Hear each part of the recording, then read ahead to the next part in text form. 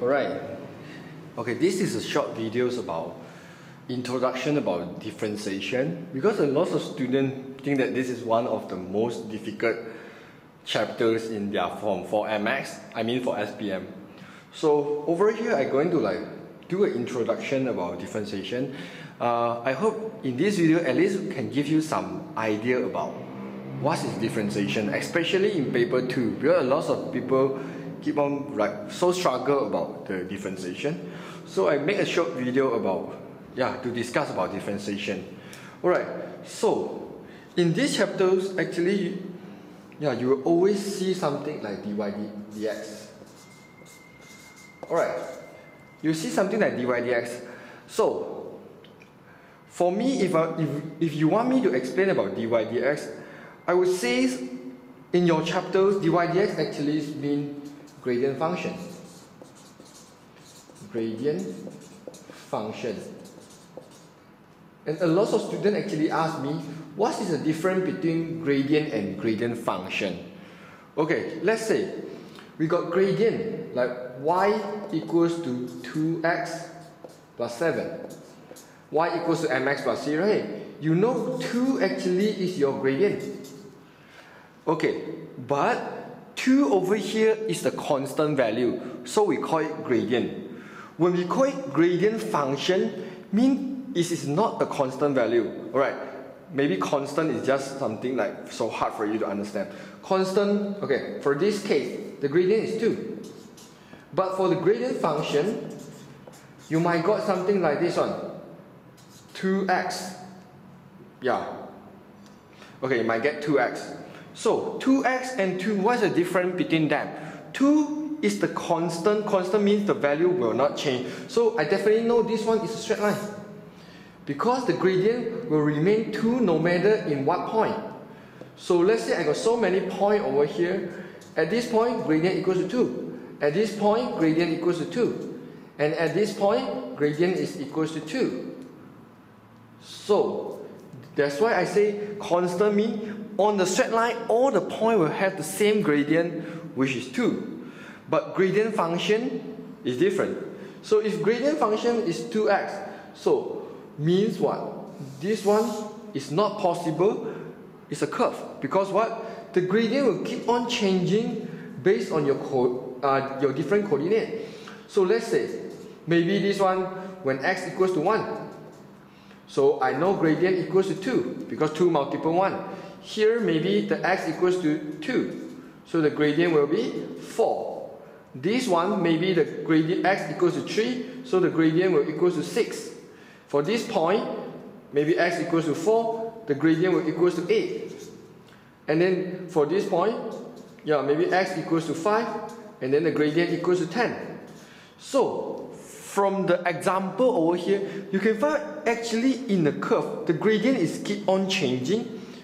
So we call it gradient function. Okay, function, if you learn about function, you know function related something to x, or x squared, or 2 power of x, or something like this. So the one we call function. So when you say gradient function, means is the gradient for the curve. No matter what is the pattern of a curve. This is a quadratic curve. It can be cubic curve. So for a curve, if we want to find the gradient, we have to do differentiation. For the straight line, if we want to find the gradient, we just use the gradient formula. y2 minus y1 over x2 minus x1. Alright, so this is a difference. If this one is a straight line, we want to find gradient, we use the formula. But in a curve, if you want to find the gradient, you have to differentiate it. So therefore, this is the reason why the differentiation come in.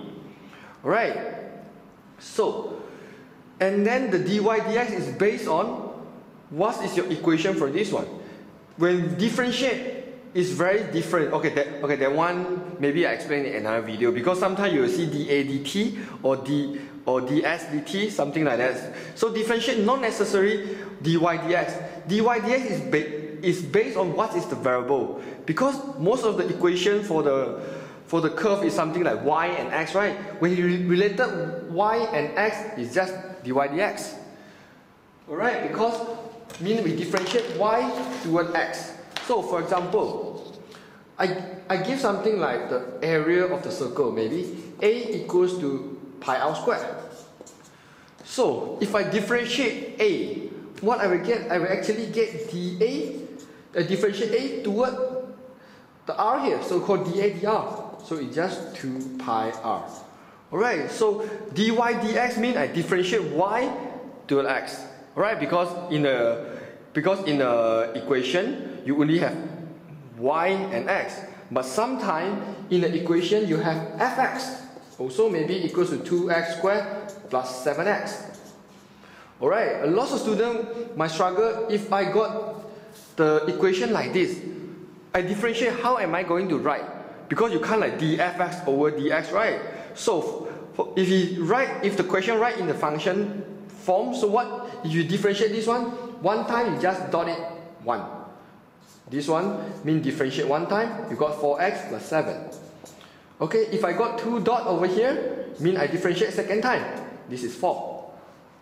Alright, a lot of students might think that differentiate fx is same with inverse of fx. This is power of -1, they are totally different. This one we call it inverse function. This one we call inverse. This one is differentiate. Fx. This one is inverse of fx. So these two is a different meaning. Alright, just give you some idea what's the meaning, because a lot of time when students see dot here, okay, the student couldn't understand about that. Alright, I'm going to end the video soon, just give you a more brief idea about differentiation. Okay, let's say I have a curve like this. Okay, this is what happened for the dy dx. Okay, when I differentiate the curve like this, you will find out that actually over here the gradient is increasing. The gradient value is keep on increasing. This is positive, this is short form of positive. The gradient function will get positive until the turning point. This one over here I call it turning point. The gradient will suddenly become 0. Because on the turning point, sometimes they call maximum point or minimum point or turning point. The dy dx will equal 0. This is the reason why. Because the gradient will keep on increasing until certain point, the gradient becomes 0. Then the gradient will keep on decreasing. So you've got the negative gradient, until certain point. Maybe here I make a U-turn. This is called turning point, right? So over here the gradient will go into 0 again. So this is the reason why when you solve the question, you always will do something like dy dx equals to 0 at turning point. So this is the reason why at the turning point dy dx will equals to 0. So for example, when we solve the question, we might have more than one turning point. This one is very dependent on the pattern of the graph. Let's say I got the pattern of the graph look like this. You see how many turning points I have? I have 1, 2, 3. So at all the turning point, what we know is dy dx equals to 0. This one is fixed already because we know at the turning point gradient will equal to 0. So when you solve the question, you do dy dx equals to 0 to solve it. Yes, it's correct. But then dy dx equals to 0. When you solve it, you can find it's either minimum point or maximum point. You can't determine which one is minimum and which one is maximum because dy dx equals to 0 only tell us that it is either maximum or minimum. So if you want to know whether this one is minimum or maximum, what you need to do next is you have to differentiate second time. If you differentiate second time, I call d2y dx squared, you got the value is positive.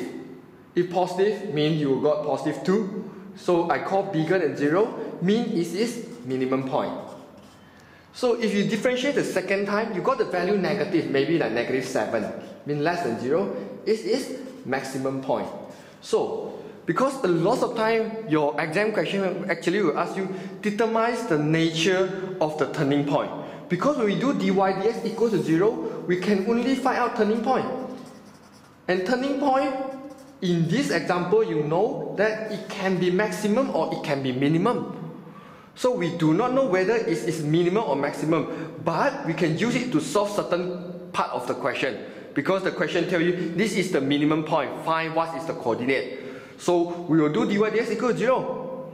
If the question says this is the minimum point, I will do dy dx equal to 0 also. Why? Because I know at minimum, maximum or turning point, dy dx equal to 0. This is correct. You can use this method to find coordinate, yes. You will find the certain coordinate, yes. But then you cannot determine whether the coordinate is maximum or minimum unless the question tells you it is maximum or minimum. So a lot of time in your paper 2, the question will ask, determines the nature of the turning point. Meaning, or it asks you the turning point whether it's maximum or minimum, you have to differentiate second time. So you differentiate second time, of course it's the same thing, you have to substitute your x value into here, and then you see whether if you get the negative value, means it is maximum point.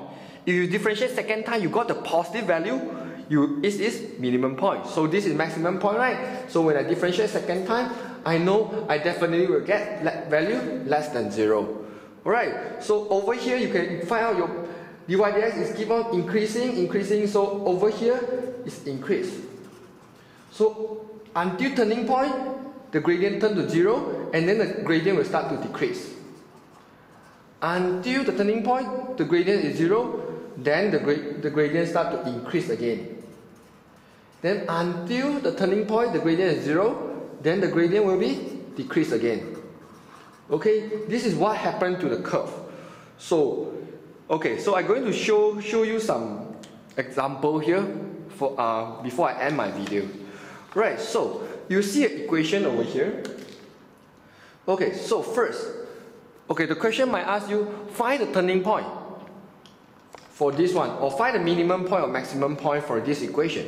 So if I want to find the turning point, it's very simple. I just do the dy dx, which is 3x squared minus 6x minus 9. So I say turning point from this graph, we know turning point dy dx will equal to 0. Correct or not? So I just make dy dx equals to 0 for turning point. So my 3x squared minus 6x minus 9 will equal to 0. So therefore I simplify by divide 3 for everything. Minus 3 equals to 0. And then I factorize out. I will get x, and 3, 1. This is negative, this is positive. So therefore I will get x equals to negative 1 or x will equals to 3. So that means for this one, I actually have two turning points. Of course, I can find the y coordinate by substitute negative 1 into this equation. Maybe this one y, let's see, negative 1, negative 1, minus 3, minus 4, minus 4 plus 9, minus 4, yeah, it's plus 9. So minus 4 plus 9 is 5. 5 plus 5, y equals to 10. So I got one coordinate called negative 1 and 10. And then same thing, I can substitute the 3 into here, which I will get 27. Minus 27 minus 27 plus 5. So basically I will have negative 22. This y equals to negative 22. So I will have 3 negative 22. Right, so until here, that means in this equation I have two turning points, which is this one and this one. But then the problem is I do not know which one is maximum, which one is minimum. I know they are either minimum or maximum, or both also maximum or both also minimum. I do not know which one is maximum and minimum. So what I can do next is I will try to differentiate second time. So from here I got my dy dx, right? So I'm going to differentiate second time. So I differentiate 3x squared, I got 6x minus 6. Alright, so I want to know which one is minimum and maximum. So what I will do is I will substitute the x value only. I will substitute the x value into this one. So when x equals to negative 1, so actually I will got my d2y dx squared will equals to negative 1 multiple 6 is negative 6 minus 6, which is negative 12. Negative 12, is it less than 0? Alright, I say if less than 0 means maximum. So therefore, from here I can know this is when I substitute negative 1, I will got less than 0. So I know this one is maximum point. So same thing. I do this one for the second one. when x equals to 3, because this coordinate x equals to 3, right? When x equals to 3, I substitute into d2y dx squared. So I will got 6, 3 minus 6, which is 18 minus 6, which is 12. It's bigger than 0, right? So if bigger than 0, based on this diagram, bigger than 0, you will got minimum point. So this one is minimum point. So this is how we decide which point is maximum and which point is minimum. Alright, last but not least, before I end my video, normally how I remember this one is also, I use a smiling face one. Okay, if a differential second time, I get positive value, you imagine positive energy, you will be very happy, right? So you will smile. So when you smile, you get minimum point. Do you see that? You got minimum. So if less than 0 means negative thing, right? Negative, you will feel very sad. So if you feel very sad, you got maximum. Do you see that? The curve here, you got maximum. This is how I remember. Either differentiate second time, less than 0 or bigger than 0, which one is maximum and which one is minimum. Right, I hope this short video can give you some basic idea about what is differentiation and how it actually works. Right, anyways, thanks for watching.